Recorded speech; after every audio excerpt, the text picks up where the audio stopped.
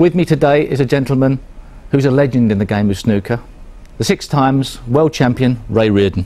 Pleasure to have you on the show, Ray. Steve, thank you for inviting me along. It's a pleasure. It's nice to have a winner on the programme. At the moment, I'm not one, no, but a champion. But not just that, I'm looking at the winner in any case. A true champion, and somebody who held that position and was proud of it as well. I love snooker. It was a hobby, it's a pastime, but it was like food, really. No, in fact, if someone was to say, well, could you live without playing snooker?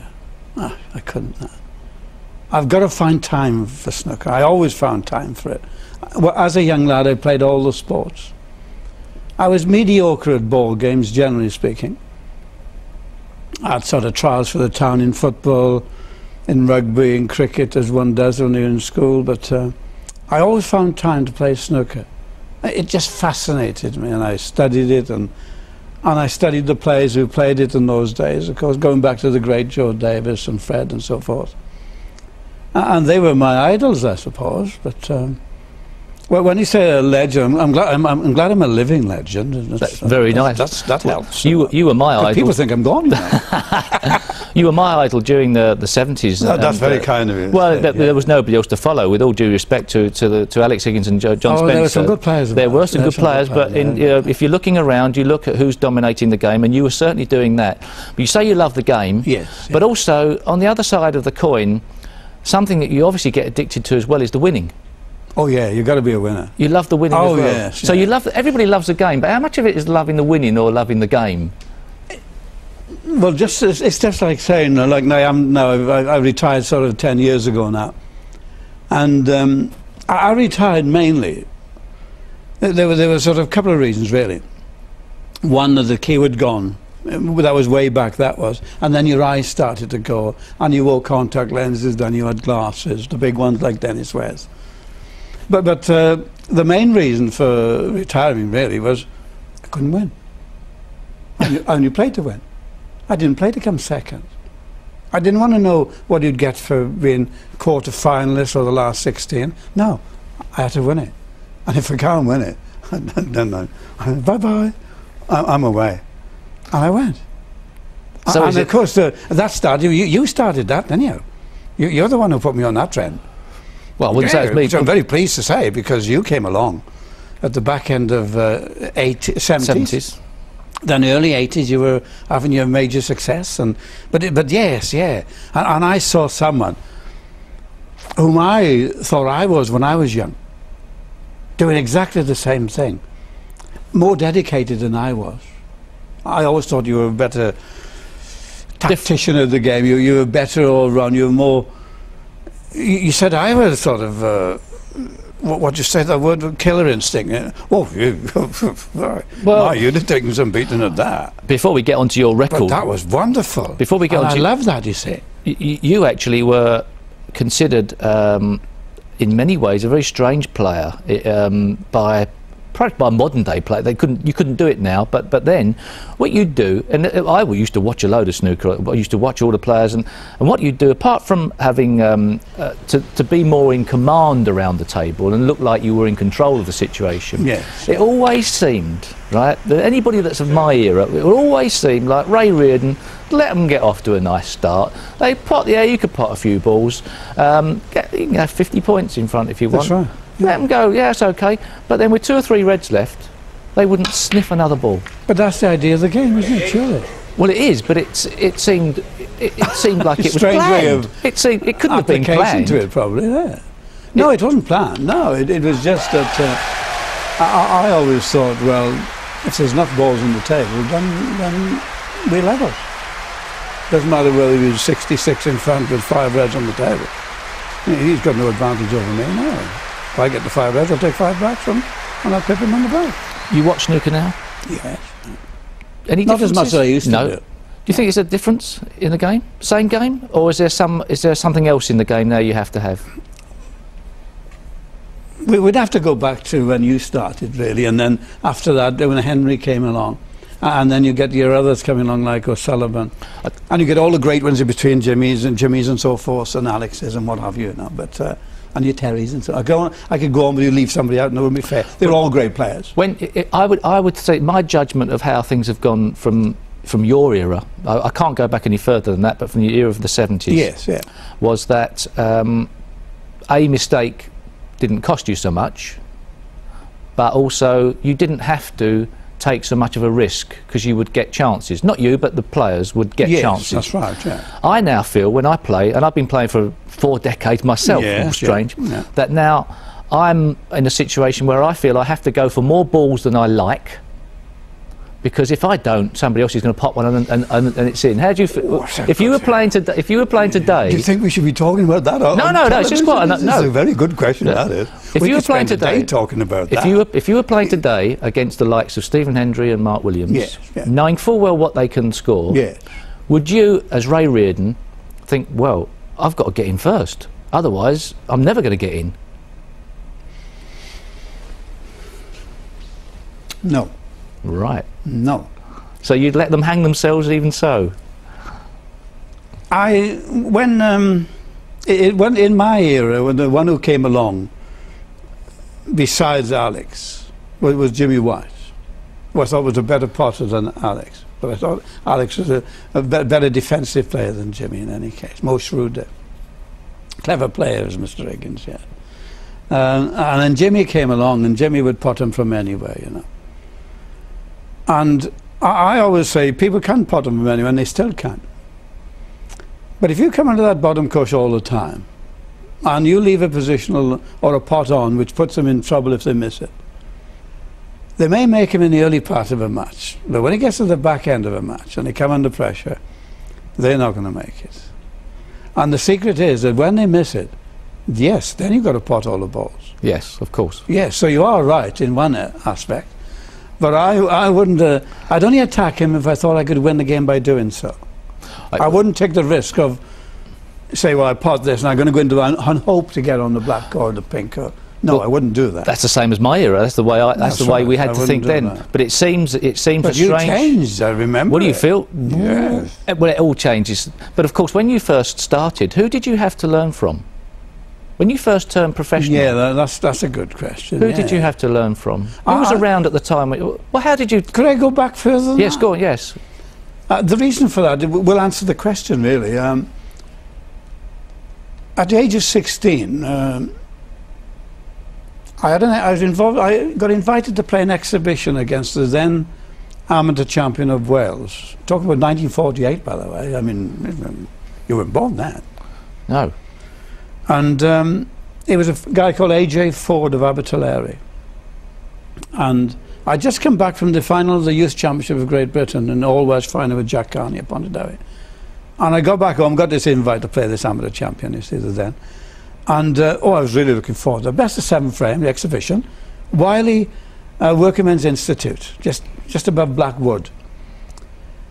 And my dad and I think your dad goes round with me, my dad came round with me. And we caught the bus down to Blackwood and we walked to Wiley because we didn't have any transport, you know. And we went to this little mine and there was A.J. Ford, shook hands, said hello. And we played. And after the first game, I knew that I was going to get whacked. Right. Absolutely annihilated. And I loved it because I saw a style of play I'd never seen before. It was a stun screw game around the black area, the short game. Right. And he was lethal at it. Now, I'd never seen it, other than little glimpse of Fred Davis occasionally, John Pullman, or even Rex Williams when he was going around doing exhibitions. And the reason for that is the white ball doesn't move any distance to go wrong. That's right. Complete control of it, you see. And this Ford was, well, he was the amateur champion. And I'm going back on the bus, and I lost 4-0. And my dad said to me, and he said in his Welsh voice, he said, well, good God, boy. He said, what happened, you know? And I said, well, Dad, didn't you see it? I said, different class. I said, you know, he played a different type of game than that. I said, I've never seen that game. But I said, I know how to do it. Yeah. I said, once I see it, like your good self, if you saw something, you say, I like that, I love that. Yeah. And I went back home, and I never played anybody for 2 months. And I just played round the block, this stun screw game, and mastered it, you know. Yeah. 6 months later, I'd entered the Welsh Amateur Championship, and I played him in the final and beat him. Right. And I then retained that Welsh Championship for 6 years, and I played him 4 times out of the 6 times in the final. At the time, winning the Welsh Championship wouldn't have, even if it was on your mind, you wouldn't have been able to qualify for being a professional. Is that right? But to win the English Amateur, which was the whole of the British Isles, that was the one that could make you turn professional. Turning professional, I never had any aspirations or ambitions to be a professional It wasn't player. really like that? Well, there's no money in the game. I mean, when you won the English Amateur Championship, it was sponsored by Joe Correll, the bookmaker, and you won it, and you got a voucher for £30. Oh, wonderful. Which I remember going down to Austin Reed's in Oxford Street, and I bought a tie with it. That's a nice tie then. And that was in '64. Right. £30, one tie. And the pros, there wasn't a professional circuit as much? No. I mean, it isn't lay in the doldrums, and it very. I think the last time it was played for about 1966, something like that, or 1965 perhaps. So you'd reached the pinnacle of what you thought was really available to you, yes. Which was winning the English and dominating the Welsh. That's it. I had no ambition to be a pro. That was it. So but I got invited to go to South Africa with Jonathan Barron, the then World Amateur Championship, because the World Amateur Championship started in '63, and eventually he won that because Gary Owen won the first one, and then Barron. That was amazing. Jonathan Barron, Mevagissey in Cornwall, little fishing village of some 10,000 people no more, produces an English and World Amateur Champion. It takes him down because he had no opposition, no class to play against. I mean, where we played in Wales and like London and the north of England, there was a dearth of great players. The amateur game was rife and strong and powerful. But suddenly, I knew I got invited to go to South Africa. 1967 it was. And we won this test series against that country, and on the way coming back, we'd got back to the airport at Jan Smuts Airport, and there's a guy called Ken Shaw of Union Billiards, who was the MD of that company out there. And he said, look, I like your style of play. He said, you need a few things knocking off the corners. But he said, if you decide to turn pro, he said, give us a ring. He said, and I'll be back out here in 6 weeks. All right. I was then in the police force. I'd come out of the mines, got buried in the mines. Buried in the mines? Buried for 3.5 hours down in Florence Colliery in Stoke-on-Trent. Really? What? Cold-faced. Oh. Yeah, in a roof fall. So there's one of my lives gone, that's lucky to I've played thousands of games of marbles in my mind with my brother, because I was buried and I couldn't move a finger, couldn't open your eye, couldn't open your mouth. I had to breathe through through your nose, and all the dust goes up your nose. It's terrible. And your blood pressure's building up. So I had to concentrate and played marbles. And I think it stood me in good stead for snooker, really, because nothing could be worse than that. I don't think anybody can really associate with something like that. Nothing could be worse than that. And he went, well, that's only a game. It's like playing golf. It's only a game. And it's wonderful. But don't you come under pressure, though? Wow. But you had to make the decision then. Yes. So from after obviously I would imagine, not to know your life story, that once you got buried, you got out there and became a policeman. Then I applied to join. Right. So then that's right. And then 18 months later I became a policeman. Decent wage? PC 184 Reardon. Plod. Plod Reardon. You called me Plod somewhere. No, I heard that. Somebody told me about that. No, that wasn't me. That was somebody else called you Plod. A gentleman we both know called Paul Smith called you Plod. That was wonderful. And so great nickname. Why not? Why not?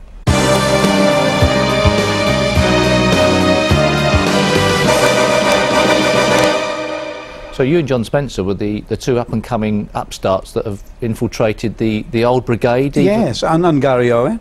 Right. And then David Taylor. David Taylor, Silver Fox as well. That's right. And then came along sort of Graham Miles and Dennis Taylor.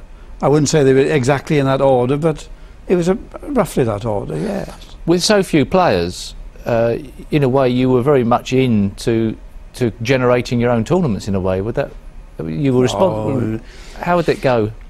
It was very difficult in those days. No manager?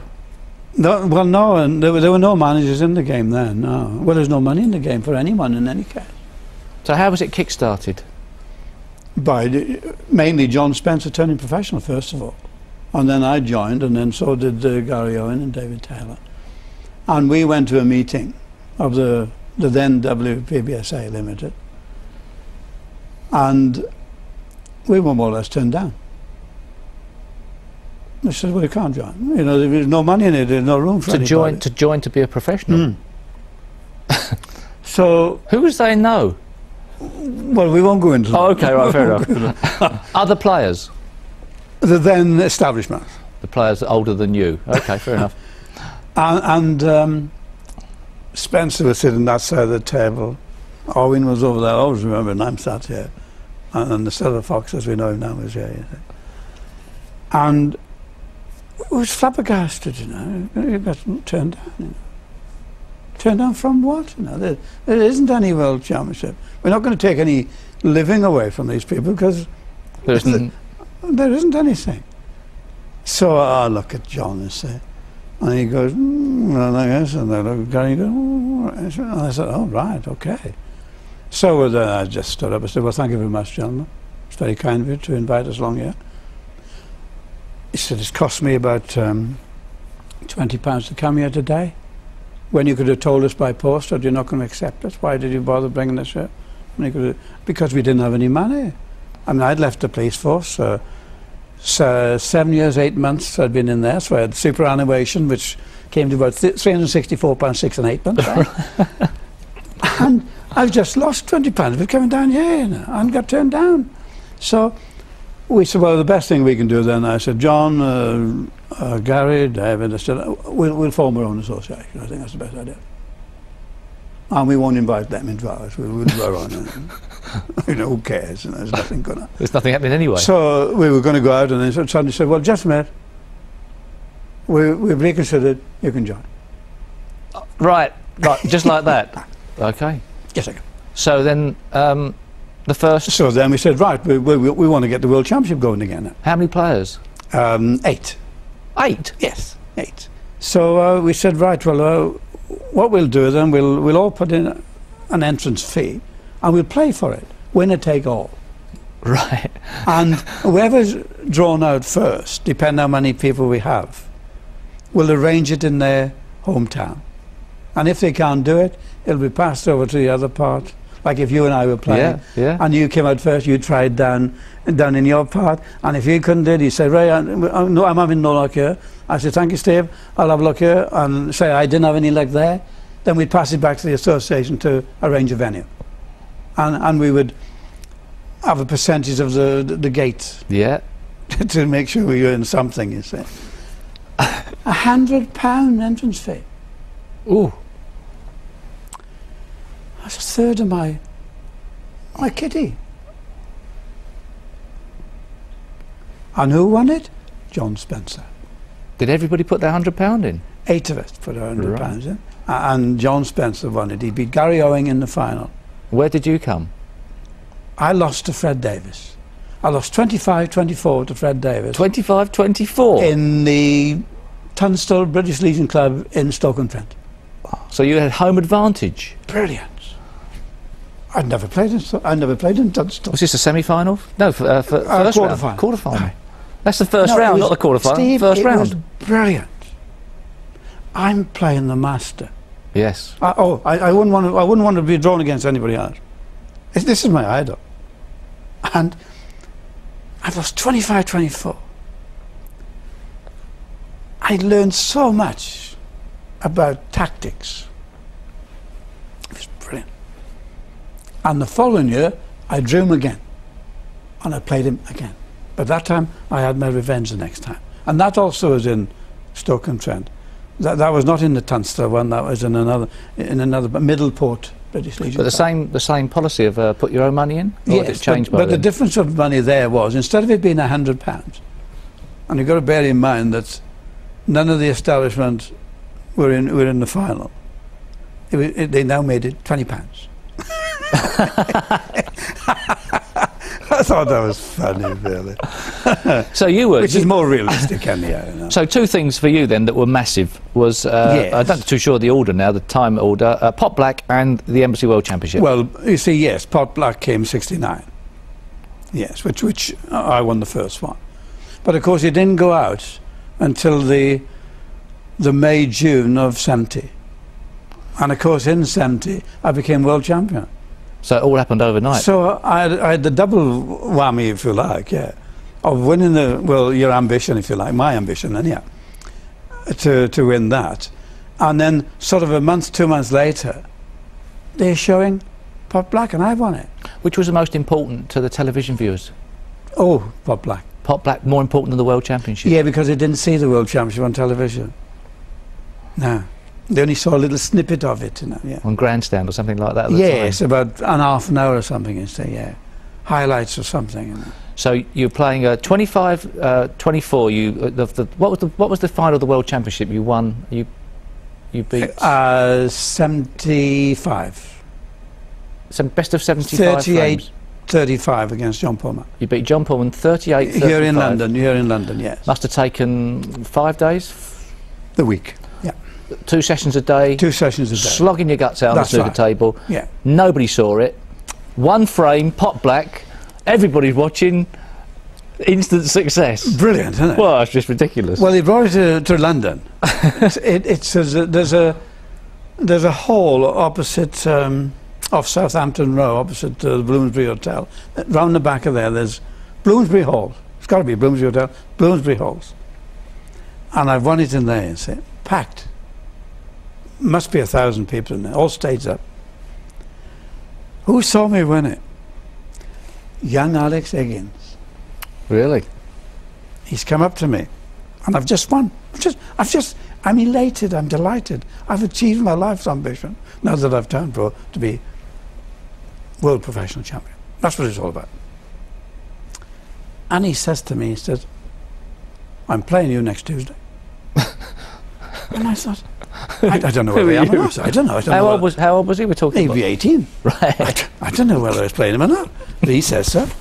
And there was a guy with him who had a little thing under his arm, which we'd call a filofax of today, but it was a little book then. And what was his name? Broderick. That's right, Broderick was his manager. He had a manager. Ooh. First manager on the scene. Right. And I'm going to be playing him at Oswald Twistle, up on the northwest coast, mining town. So, all right, so Tuesday comes along, and now I've heard about Alex. I've not seen him play. I've heard how exciting he is, how prolific, how he does things in a different way. And I'm looking forward to this very much, you know. Yeah, I really am, yeah. You see, somebody new coming in the game. I'm still getting old there, you see. I mean, when I won my world title, you see, I'm 38, 37, 38. Right, of course. And here's a young lad, 18, you know. Oh, I can really associate with it because he's got the ambitions that I had when I was young about playing snooker. And it's wonderful. So anyhow, we go up to Oswald Twistle, a mining town. I'm a miner. You've got support. You've got plenty of support there. Tons of support. So the game's going along. And he's playing shots I've never seen before. And he's doing things with the white. It's whizzing all over the place. There's side on it, there's deep screw, it's sizzling around the place now. And I said, well, there's a much shorter way of getting there than that, you know. Because you always be doing our own way. And suddenly he's gone onto the table and he scored 68, I think it was, 67, 68. And there was 1 red left. And I can't win. And he's broke down on this last red, you see, and a voice came out of the audience. And he said, 68 in 1 minute, 32 seconds. Now, no one had ever said anything about time, putting time to how long it takes to pot balls. No, I thought that was ace, you know. I mean, you need things, don't you? It's all show business at the end of the day. And I thought, yes, it's got to be this guy, Broderick. Can't be anybody else. And he didn't, and he certainly didn't have a stopwatch. He's just picked a number out of the sky. And me being what I am, I go to the table and I pot the red. I said, 1 red, 1 second. Beat that, you know.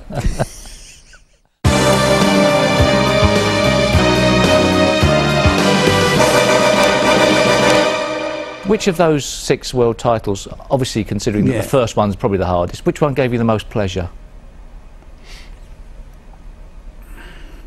I would have thought 75 in Australia. That was held in Australia? Yes, when... Was it a one-off in Australia? Excuse me. I reckon there was a possible 8 world titles in me. All right. And I reckon I should have won 7. But we won't go into that. We'll talk about that later. We'll have a chat about that after, because we don't know about that. I'll talk to you about that. But I know Australia, you played Eddie Charlton. Australia, in fact, 61 frames. Eddie Charlton was your big rival? Not your biggest, though. No, no. But I mean, John Spencer, Alex Higgins, Dennis Taylor. But Eddie Charlton always thought he should be world champion. Yes, he must hate me. But he doesn't really. He probably doesn't like me. That's all. Can't hate anybody. So I haven't done anything to him. Was it the case? Now this is my, once again, sort of selective memory coming in. Was it the case that Eddie Charlton orchestrated the World Championship to be held in Australia to give himself the best possible chance of beating the likes of John Spencer and yourself to win the World Championships? I wouldn't. Yes, you wouldn't say that, go that far, but. I wouldn't exactly say that, but I wouldn't go against it either. I would say that there'd be a good 40% truth in what you say. Yeah. So all of a sudden, you've all had to traipse off to Australia. Well, what it was, you see, I mean, steady Eddie, eh? We've got to go. Well, but I played a lot in Australia. Yes, I played a lot in Australia. I played a lot of big tournaments in Australia. Yeah. I toured with Eddie in Australia. I toured New Zealand with Eddie. I've been there 12 times, so I was indebted to him in many ways, I suppose. But when I played him in the 75, he was 29, 23 up, best of 61. Best of 61, yes, 29, 23. First to 31, you say. First to 31, 29, 23. And I've won 7 on the trot and gone 30, 29 up. 7 on the spin. Aye. And he collapsed. Yes. How can I see? Only people like yourself will know this. In front of a packed Australian crowd. Henry will know it. World champions, great players will know it. There are times when you go to the table, irrespective of what the score is, irrespective of what the tournament is, that you hit your peak and you have a buzz. Something happens to you. You become oblivious of anything, or they could drop a firecracker at the side of you, you wouldn't hear it. People could wave to you in front of you as you're playing, wouldn't make any difference. You would be focused and you'd be really keyed up, you know, and excited. Your heart would have moved. You'd be trembling from here down, but you'd be in total control of the cue ball. You know, he's yours, isn't he, really? And you talk to him and you put him exactly where you want, and that's what happened. Eddie's tearing his hair out. Well, he did tear his hair out, didn't he? Really? Literally, in the end. But so I got to 30, and then he won the 60th. He relaxed a bit. You eased off the pedal? I've got to tell you how it happened then. Can I tell you how? Yeah. I've got to tell you this, actually. It's his break off. This is the last frame? Last frame. Right. Now, you say about... Nerves are jangling. No, but you say about tables, no? How we could favour a table to have to suit him, to give him a better chance of winning. Didn't guarantee you winning, but we could have. The table that suited Eddie? Yes. Sort of a dead balk cushion, for instance. Right. Yeah. I mean, how can you get him in trouble? You can hit his eyes you like, come boom. So anyhow, he's done the... What we're saying, hold on, we're saying that if he plays a loose safety shot, doesn't matter, then it flies back up the table. Once it hits that bottom cushion, it's not coming back up the table for you. If you come up a foot, you'll be lucky. Right, so they had a dead ball cushion. Boom! Cool. Probably took all the balls out of it or something. And he's done the perfect break-off. Traditional, green cushion down the ball cushion, right in line with the green, tight on the ball cushion, on a Brunswick table. And it's difficult to get your hand because on a Brunswick table, instead of it being flat and then the cloth coming level as the cushion and then under the table, it slopes like that, and you put your hand on it that way. And it's funny, you know. Yeah. Anyhow, I can't stay up the table. I can't pot a ball, and I can't come back, and I can't stay up the table because there's a ball come out behind the black on the back round. I can't leave up, and there's a thinning off in the corner pocket, number 1 pocket. So thin you could hardly hit it, and I make it. You know. You play a deliberate foul. No, it just went in. Oh, I see. Oh, fair enough. It was probably the best shot I've ever played in my life. It was, and we had a Nana Wadding basketball The only way to stadium. get back down the table. Nana Wadding basketball stadium, Melbourne. 4,000 people in those days. 3,996 Australians. And me, and a couple of others. I didn't have many fans in this audience. You know. But as you say, I don't mind. That's fine. I'd rather play in front of his audience than play in front of mine. Because your own expects you a lot, don't they, really? Well, theirs. Gone enough. Foul, Gone fall off, away. and all the crowd went, oh. And of course, when I got it, you know, I go, wow, what a shot. What a luck. Wow, what a shot. And as I looked at the table, there's nothing on. There's nothing on. So Eddie's sitting over there, he rushes into the table, as you could imagine. And he looks at me, and I'm looking somewhere up there, you know. And then any minute knows him. And so he plays a safety shot down behind the yellow, right tight on the ball because you're in line with the yellow, and he's opened the balls out. And I still can't come back. I still can't pot a ball, and I can't stay up. And they play another thin enough on this side. Another shot, enough. Impossible. The only thing you could so do. thin, unbelievable. And straight in the pocket. And the crowd went, wow. And I go, oh. And I go, and now I'm looking over there, and Eddie runs to the table. And I'm over here because there's one red on. It's a straight dig into number 1 pocket. And he's got to stop the ball dead, and the pink goes in the opposite black pocket, number 2. But he hasn't got an easy leave. If he misses it, he loses. But if he gets it, he wins. What's he going to do? Does he take it on? And I'm thinking,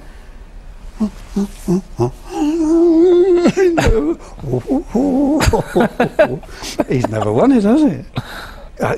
Can he do it? Can he? What happened? And Tell me, because I've forgotten. He said, All right. play again. Hey, what? He put me in. He play again. Really? Yeah. Right. Because the other rule, you know, that's the rule, isn't it? Yes, of course, play again. Yeah, I forgot that, yeah. So Eddie now, instead of sitting down, he's gone and stood at the side of his chair. Always sat down. This time, and I walk to the table to see it, and I look at it, I can see what the situation is, you see. And I look at him and I smile, I said, hi Eddie. Thank you. Zap, straight in it, bump. He's the best straight ball player in the business. Yes. Because he never put any spin on the ball. He was right down the middle, he was accurate. And he wouldn't take it on. And he lost. And as the red went in, he fell over into the chair, and he was lying on the floor. So I put my cue on the table, and I went to him and helped him up. Really? And put him, yeah, and put him in his seat. I said, are you all right? Because I thought he'd hurt himself, you see, yeah. And I said, you okay?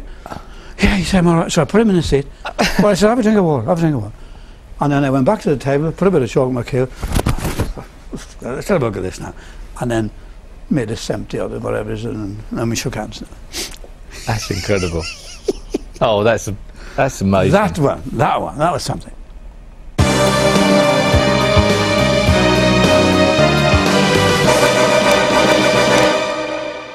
Of all the players that have ever played the game of snooker, and obviously you can't judge this because you are you, there's never been a player who's intimidated the opposition more.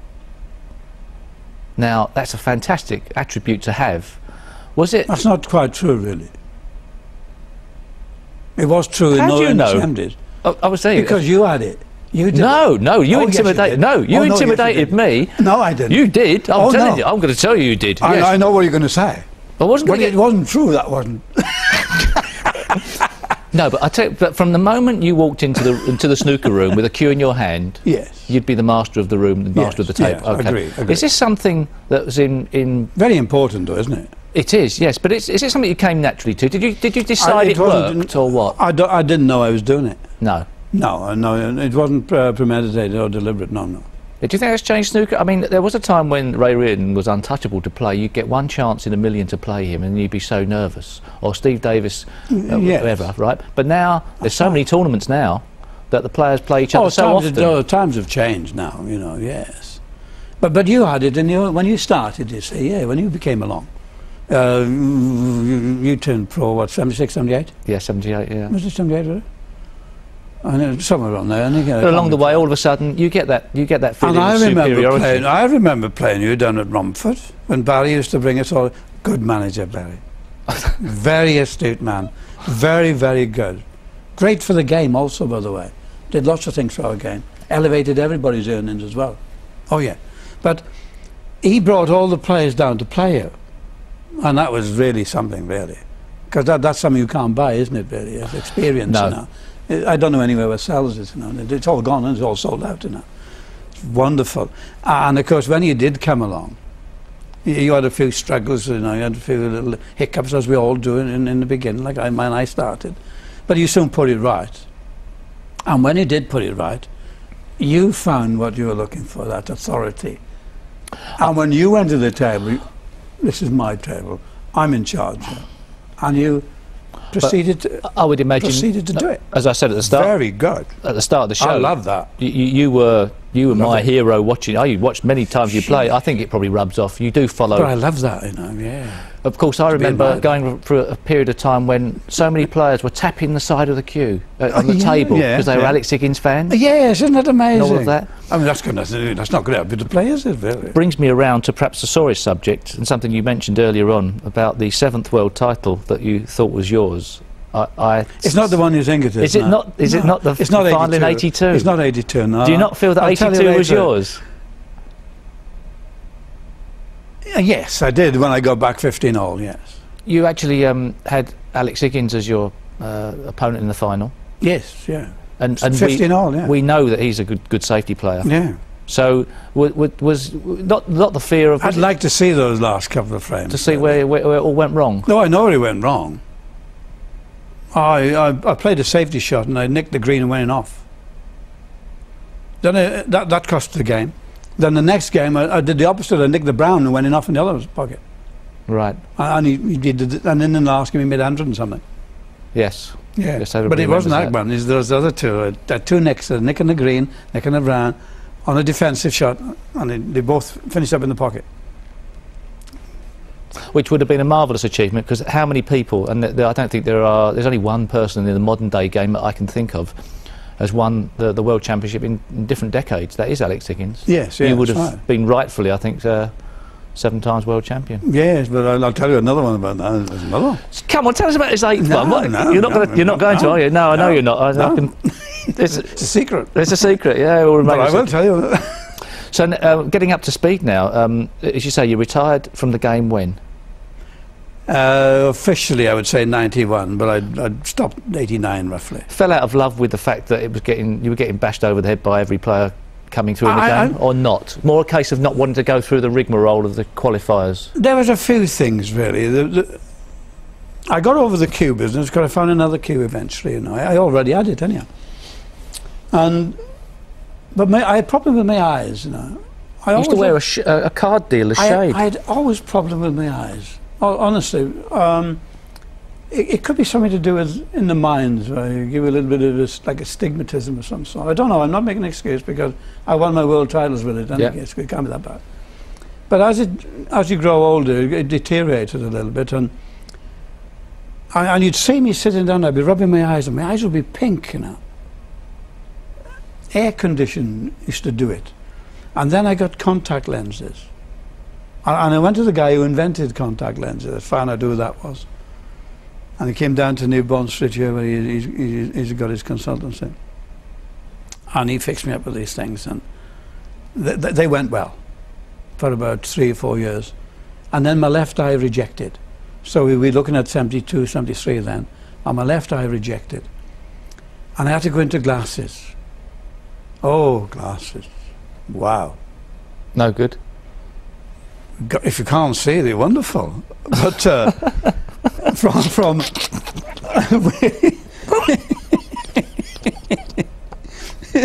I mean, the thing about it is, you see, that with contact lenses, they're like your eyes. You got this peripheral vision. You can see, you can relate to the corner pocket and a cut ball up alongside, you know.